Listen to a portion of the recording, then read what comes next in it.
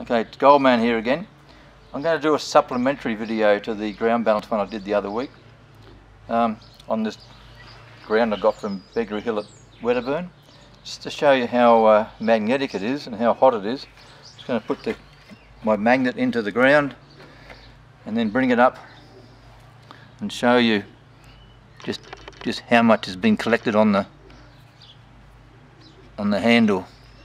So as you can see, it's picking up a lot of that ground.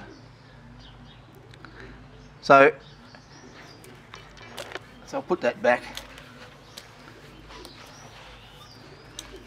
and now I'll pick up the mighty QED with my 11-inch Elite. So last time I did it very quickly. I did the ground balance in one 12-valve swoop, the way I do out in the field, and I realised perhaps that a person who just hasn't done it before wouldn't be able to catch on to how it works. So what I've done, I've set this above the ground balance point. As you can hear, it's a rising pitch on the way down. So it's a high-low, which means that you've got to come down on the ground balance numbers. Now I'm running a threshold B of 50, a mode of 3 for this coil. My gain is 4, and I'm at null at about 50, 51. So here we go. That's 185. Now I've got to come down because it's a rising pitch on the way down. So I'll just bring it down to 181, 178. Now you'll notice the sound is getting a little bit less. There's 174. You're just picking up a squeak at the end. I'll just go up a couple. It's 176, 174. I'm going all the way to the ground. I'm touching the ground.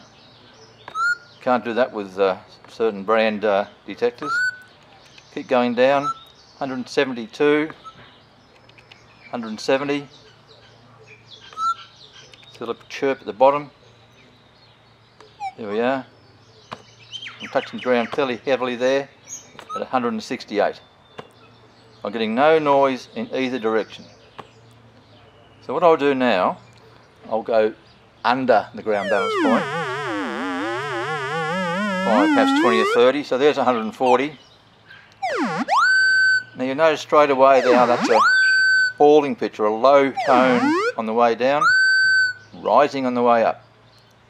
Low, high. So because it's low on the way down, I've got to come up to the ground balance. So I'll come up to about 5. This is what I recommend you do when you're out in the field, when you're first learning. There's 155, 158. It's getting a bit less. 160, getting a bit less again. Signal's getting less and less. 164, 165, 166, and there we have 167, all the way to the ground, quiet in both directions. So pretty much that's how you do it. You've got to understand the falling, rising pitch at the beginning, and just keep going in the direction you've got to go until you get it quiet in both directions, and you can go all the way to the ground. So again, 158, it's falling, so I've got to go up a couple, it's quietening down straight away. 165, 166, so that's pretty much ground balance there. Now if you keep going through the ground balance point, so if you keep going and don't realise it's quiet, there's 172. It's going to start going out the other side now. Notice now it's a rising pitch as you go down. So it means you've gone through the ground balance point and you've got to come back.